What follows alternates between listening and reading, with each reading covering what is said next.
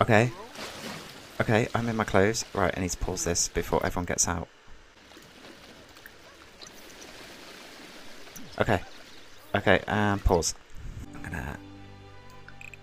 Ah, you cannot get out. One's dead. Another one's dead. Yay, look at all the bodies. Oh, cute. Oh, that's so cute. I love it. That's so pretty. Oh, yeah, I got one in the house, haven't I? That's my, I guess if I turn it that way. Yes!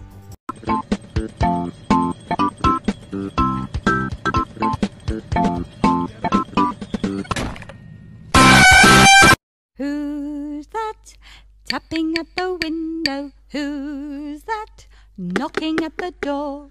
Thomas, tapping at the window. Thomas, knocking at the door. Once I lose 30 pounds, grow my hair out, get a life, get a tan, get rich, have a new whip, get nice clothes, get clear skin, get enough sleep, eat healthy, it's like over for you guys.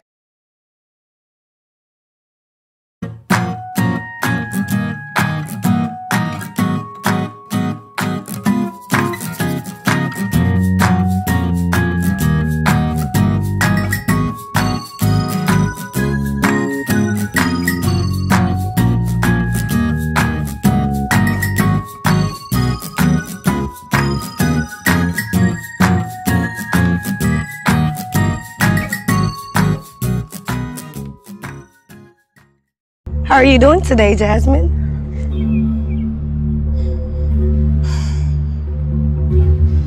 But you did this for what? Why not? Why? Why not? Why though?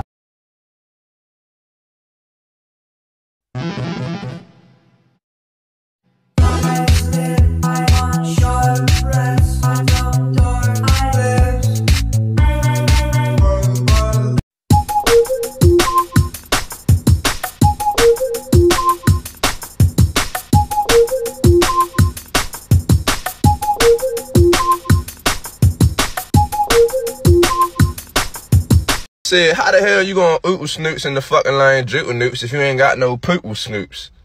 The poop with snoops is the fucking the boo noon chicken line dootin' noops, you know what I mean?